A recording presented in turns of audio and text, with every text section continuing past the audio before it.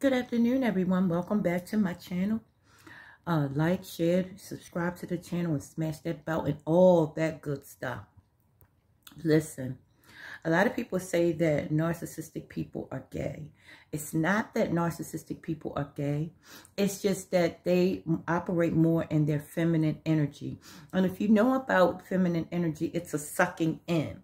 So the narcissistic person can appear to be an energy vampire, in which they are, because they don't know balance, right?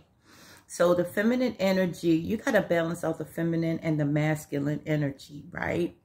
Which makes you a balanced individual. Or you can be an empath, meaning you push out. The empath is more of a pushing out. You are more of a giver. You are more of, you receive because you are a giver. See how that works?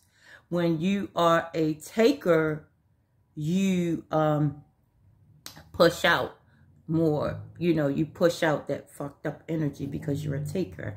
And when you're a giver, you push out that great energy. You see how that goes?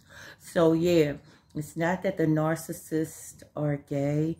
It's that they operate more in their feminine energy. And that feminine energy can be a whirlwind. It is. The feminine energy, if you look at Shiva. Shiva is like a feminine-ish deity. And Shiva is can be a humdinger. And that's what the narcissist usually operates in. It's not good or bad.